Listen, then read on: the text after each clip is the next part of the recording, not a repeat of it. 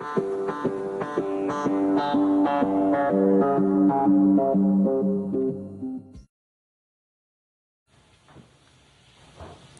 we're now seeing the beginning of what's been called the third industrial revolution, driven by the web and also by ever and ever cheaper access to digital fabrication tools like 3D printers and CNC machines. So where our present industrial economy is that we design things in the West, send the blueprints halfway around the world to be manufactured in a sweatshop for cheap labour costs, and then ship them the products all the way back again, we're moving into a future where the factory is potentially everywhere. Where if you want something, you no longer necessarily have to buy it, but you can actually download it, adapt it, and print it at home or in your community. As the economist John Maynard Keynes said, it's easier to ship recipes than cakes and biscuits.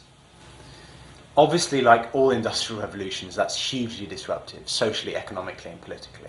Suddenly your recipes, your intellectual property, become simultaneously the most valuable thing in the world, but also paradoxically they want to be free and open and shared.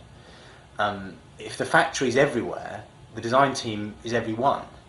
One size no longer fits all. It gives us the opportunity to do for design what Wikipedia does for knowledge, what Linux does for software, to open it up. And we were fascinated by what that might mean for architecture and cities. At its core, WikiHouse is a community library of 3D models, which are shared under a Creative Commons license, and they have a common set of design principles and a common set of design standards. And the aim is to make it possible for anybody to take one of those files and download them. And at the moment we use SketchUp because it's free and it's dead easy to use. And they can use the WikiHouse plugin from that model and those files and that information to generate a set of cutting files from which you can effectively print out a kit of parts using a conventional sheet material like structural plywood.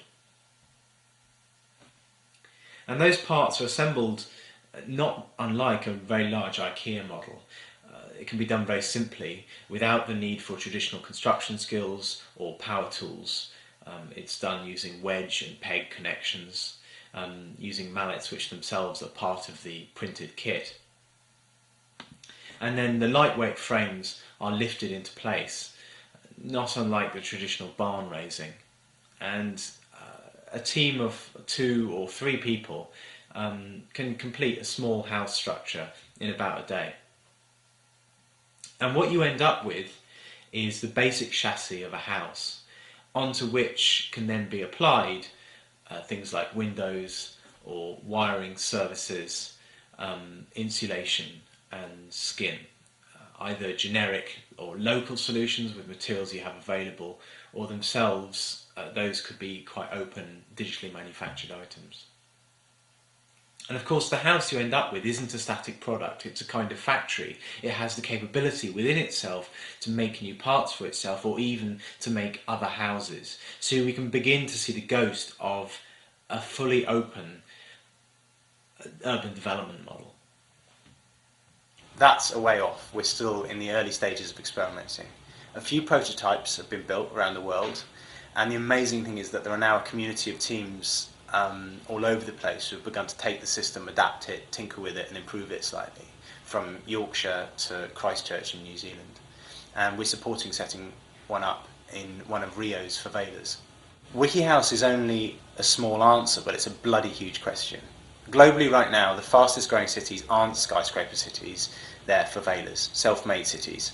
So if we're serious about tackling issues like climate change, urbanisation, global health, then architecture's traditional business model isn't going to do it, because it's beyond the reach of 98 or 99% of the world's population. As Robert Neuwirth says, there isn't a state or a bank or a developer or an aid agency who's going to be able to do it if we're all just treated as consumers. What we need to be doing is building tools and infrastructure for the social economy, which is the long tail of people who build one house for themselves, to make it radically easier to produce healthy, sustainable buildings, even without professionals.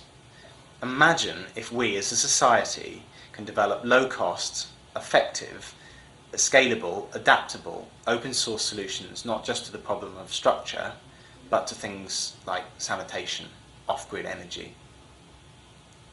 develop them as sort of 21st century vernaculars and share them as part of a kind of democratic commons.